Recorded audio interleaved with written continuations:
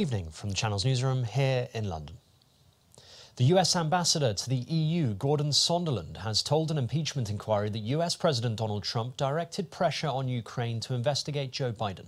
Sondland says he told Ukrainians that the release of US aid would likely not occur until Ukraine made a public statement on the investigations demanded by Rudy Giuliani and Donald Trump. The inquiry could see Trump removed from office, but only if the House of Representatives impeaches him and the Senate convicts him. Mr. Giuliani's requests were a quid pro quo for arranging a White House visit for President Zelensky. Mr. Giuliani demanded that Ukraine make a public statement announcing the investigations of the 2016 election, DNC server, and Burisma. Mr. Giuliani was expressing the desires of the President of the United States, and we knew these investigations were important to the President. Israel says it has hit dozens of targets in Syria belonging to the government and allied Iranian forces. The Israeli military says the wide-scale strikes responded to rockets fired by an Iranian unit into Israel. Syria says 2 civilians died and that Syrian air defences shot down most of the missiles over Damascus. Other reports say the death toll was higher. Local reports said loud explosions were heard in the capital. Pictures on social media showed a number of fires. Paramedics in Hong Kong have brought out injured protesters from the Polytechnic University campus after 3 days of violent clashes with police. Protesters have holed up at Hong Kong's Polytechnic University campus, with police strictly controlling all exits and roads to the university. Protesters said that supplies are quickly drying up and some have already turned themselves in to the authorities, but around 100 still remain inside the campus. About 1,100 people had been arrested in the past 24 hours on charges including rioting and possession of offensive weapons. A Maltese businessman has been arrested as part of the investigation into the murder of a journalist 2 years ago.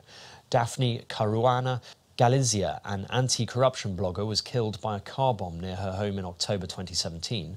Jorgen Fenech was detained by armed officers after his yacht was intercepted and searched.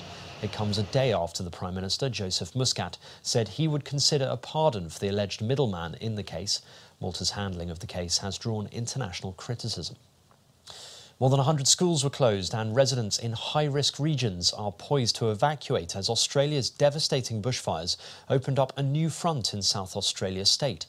Australia has been battling wildfires across a number of fronts for several days, endangering thousands of people in many communities. Blazes so far this month have claimed at least 4 lives, burnt about 2.5 million acres of farmland and bush, and destroyed more than 300 homes. A fresh battle line was drawn as 50 fires sprung up in South Australia state, where officials lifted the fire danger warning to catastrophic as temperatures passed 42 degrees Celsius. Italy is set to restart its anti-flood project after Venice was severely flooded last week. The MOSE project is an integrated system of submerged gates that can be raised to the surface at 3 key junctures leading to the Venice lagoon. It is the centrepiece of a plan that, when completed, should be able to protect the city from floodwaters up to 300 centimetres, nearly twice as high as those seen in the latest floods.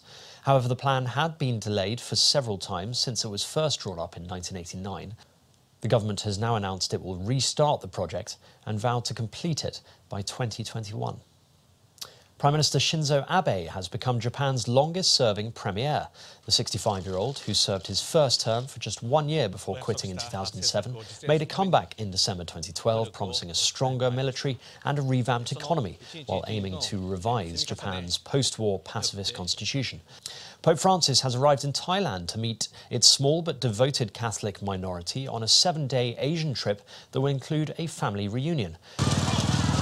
Waiting for a glimpse of the pontiff, excited Catholics gathered around the Vatican's Bangkok embassy.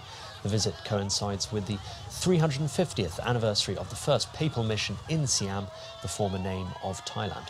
Catholics are a tiny minority in mostly Buddhist Thailand, accounting for less than 2% of the population. And finally, Oregon police received a call regarding a group of youngsters playing basketball in the middle of the night. So naturally, they joined the game. A video clip shared on the police department's very own social media account showed the uniformed officers shooting hoops with the youngsters. This video was published to Facebook with the caption, "If you can't beat them, join them." On Wednesday, the video had over 30,000 views. And that's your international news around the world in 5.